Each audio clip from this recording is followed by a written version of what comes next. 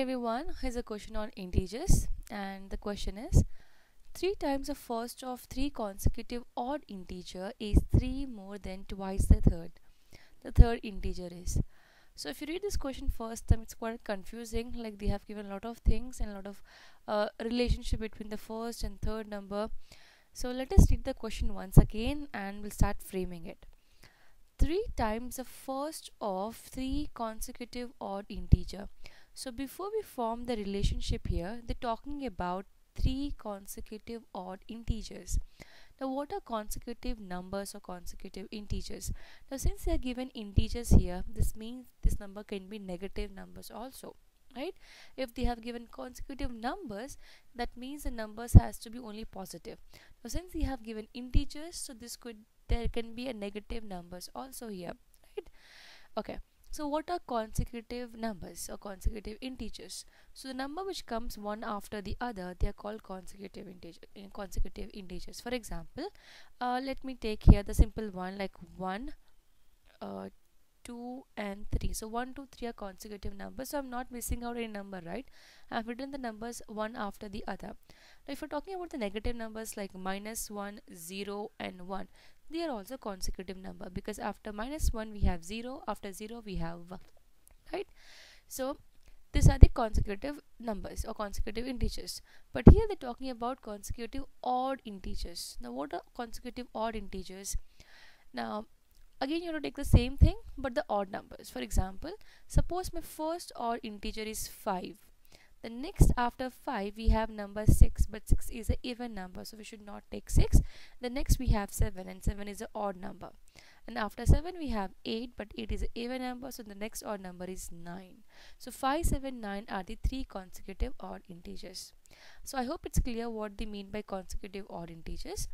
Now so here in this question we don't know the integers, right? They have just given that 3 consecutive odd integers. So whenever something is unknown to us, we have to assume a variable. Now let me assume that first odd integer here is x. Okay, let me explain you how it comes. So first odd integer I'm assuming is x. So if my first number is x, then next number will be what? To explain this, let me take a example like 1. Okay, first odd integer is 3, and then 1, and then I have a 3, and then I have a 5, right? 1, 3 and 5 are 3 consecutive odd integers. I'm just taking here example to explain you what will be the next odd number. Now here suppose my first number is x, then what will be the second one? So to explain this, I'm gonna compare here. I'm gonna take a 1 and 3 here.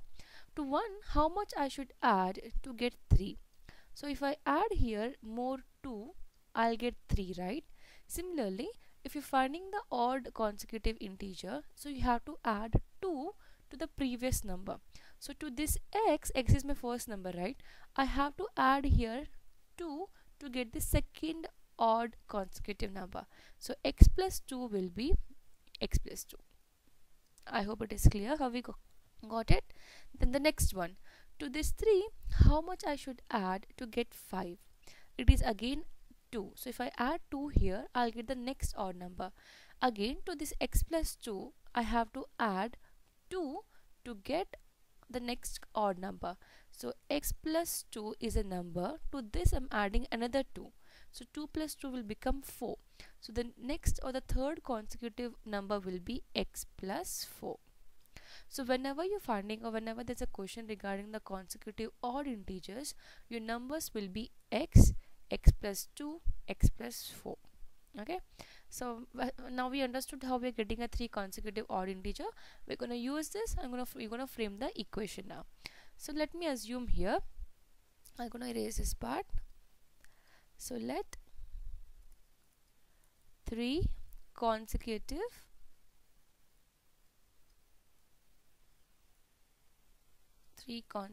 integers be.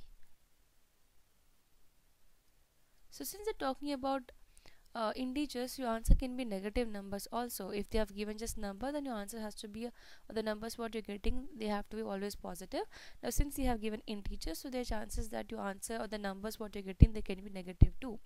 Okay, so let 3 consecutive integers be x. The second one is x plus 2, and the third number is x plus 4. Okay, so far we have understood this. Now let us frame the equation. Now what we have given, 3 times the first of 3. 3 times the first means 3 times the first odd number. Out of this 3 consecutive, the first number they're talking about, which is x here. So 3 times means multiplication. So 3 into the first number. First number is x, right? So it will be like 3x. Okay, 3 times means multiplication and the first number is x here. So 3 times of the first number will be 3 into x, which will be 3x of 3 consecutive odd integer is means equal. So this 3x is equal to 3 more, means it's 3 more, means more means addition. 3 more than twice the third number. So 3 extra. So how much to this 3 is more to what? Twice the third number. Twice means 2.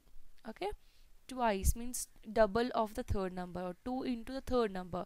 What is third number here? It is x plus 4. So twice means 2 into means I'm going to put the bracket here, x plus 4 and then plus 3.